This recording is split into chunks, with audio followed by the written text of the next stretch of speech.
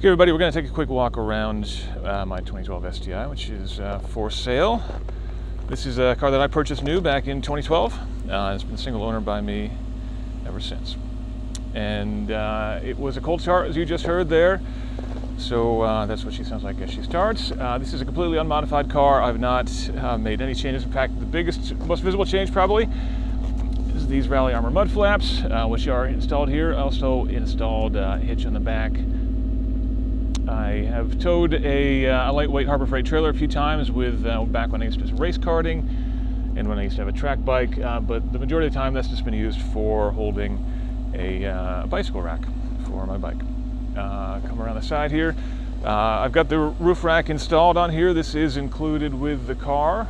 The towers are mounted permanently to the car, and then the bars just mount on here. You basically clip this on and they drop right in place nice and easy. Since the towers are permanently attached, they do touch the paint. Before I had that installed, I put on some clear vinyl strips, which you can maybe see here, to protect the paint. So if you're not into roof racks, it should come off without doing any damage to the paint. Take a quick peek inside the car here. Full gallery, which you can take a look at for all the details, but that's what she looks like. WeatherTech floor mats are included, front and rear, plus the standard floor mats too.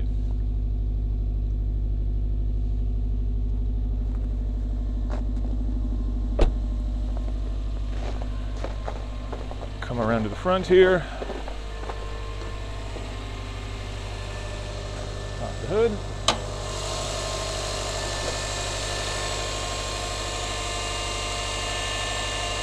As I mentioned, completely stock car, no modifications, never tuned, never chipped, nothing like that. The only aftermarket thing under here is the battery, actually. Tuck the pigtail under here, the trickle charger.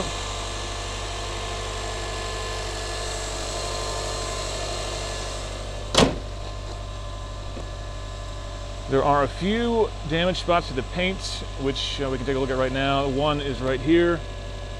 See next to my thumb.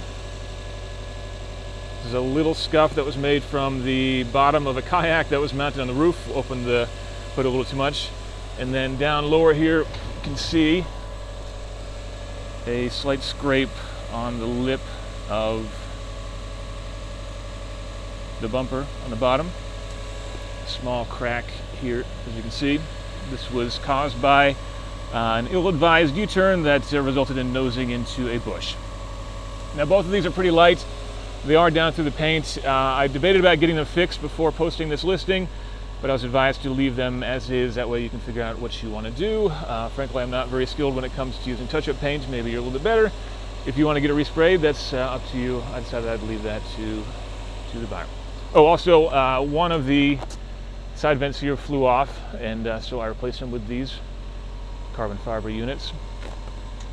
They are just clipped on there, although these are double-sided tape, so that doesn't happen again. And you can see the matching set. These are the stock wheels with Michelin Profile 2 on here. Excuse me, Super Sport on here. A couple scuffs to the wheels, which you can see better in the gallery.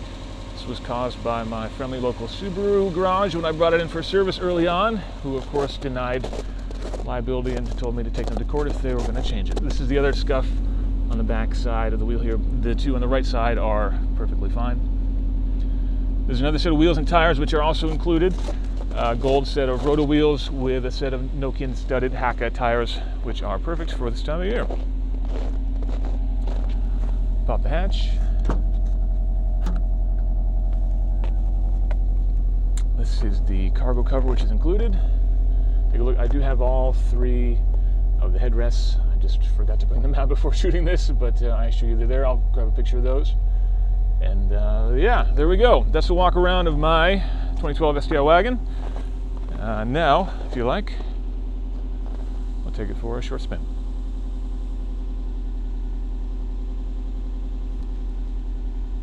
All right, I've let the engine warm up a fair bit. I feel like if more people let their Subarus warm up before they romped on it, there'd be many fewer spun bearings in the world. But I'll run it up through the gears now so you can hear what that sounds like.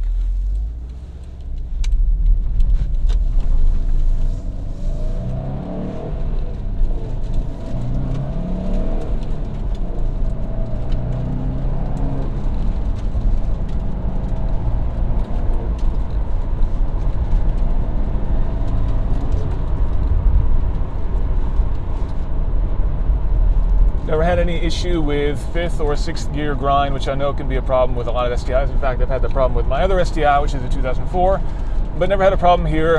But then this car has never been raced, never been launched hard, never been driven really that aggressively.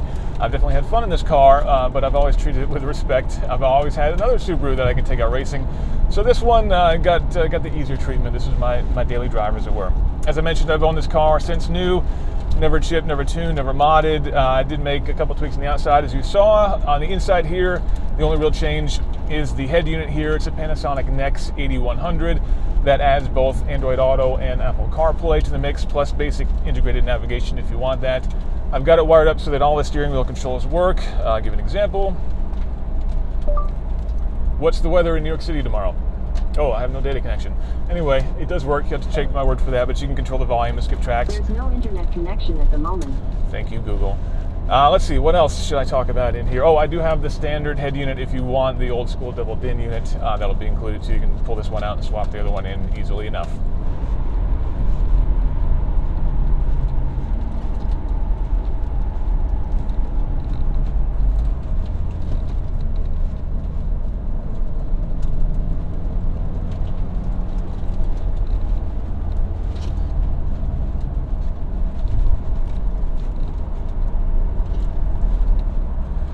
What else should I talk about? Well, I guess, the big question a lot of people are going to ask is, why are you selling the car? And it's been a difficult decision. I've been talking about selling this thing for years now, and I finally decided that it's time. When I bought this car, I wanted something that could do everything. That was fast, it was manual, it was fun, but yet was also practical and could hold a bunch of cargo, take my wife and I out to the country for a week, put the bike in the bike rack. And so I wanted that one car that could do everything. These days, I feel like I want something a little bit different. And so I think that's probably the main reason that's causing me to think about selling this thing at this point. But I will miss it. This is a car, I've been lucky to travel the world and drive all sorts of amazing things. And regardless of what I was driving, every time I got back to the airport, I looked forward to getting in this car and driving myself home, regardless of whether there was a foot of fresh snow on the ground or if it was a beautiful sunny day. This thing was always a joy to drive. And I am definitely going to miss it. So I'll be in the comments as often as I can be to address any questions. Feel free to ask me anything that you like. But until then, happy bidding. And I'm now going to enjoy my final drive in my STI, though at very reasonable speeds, because these tires really weren't meant for these kind of temperatures.